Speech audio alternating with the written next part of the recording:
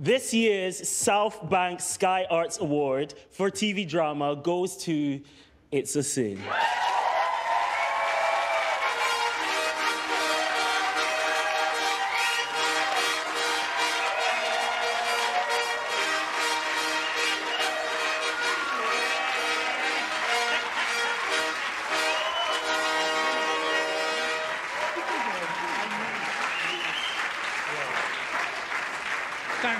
Thank you very much. That's amazing. Shooty knew all the time.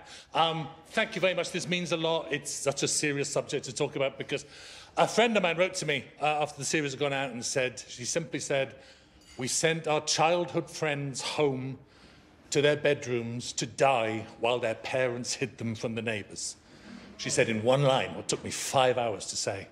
And it was an honour and a privilege to write about it. And we know these members of the beautiful cast know that we stand on the shoulders of the activists and the researchers and the families, the people with HIV, the people with AIDS, the people we lost, the people we loved, the people who learnt, the people living now in this situation. It is an immense privilege to be the ones briefly representing them. It's also worth saying, while I've got this stage, this was made by Channel 4.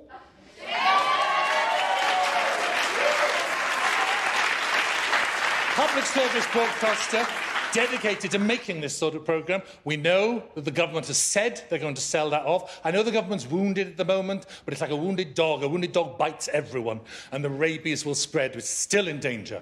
They have said they're selling Channel 4, and they have said they're stopping the licence fee by 2027, and we have to realise that things the Tories say they will do, they do. They're very good at that. We're full of doubt. They're not. They will do this. It is wrong. I know I'm kind of trying to speak into the converted, but there's money in this room. And if there's money in a room, that means there's Tory voters in here. It does. You are here, and you're certainly watching at home, so please know you are voting for murderers, bastards, abusers, and liars.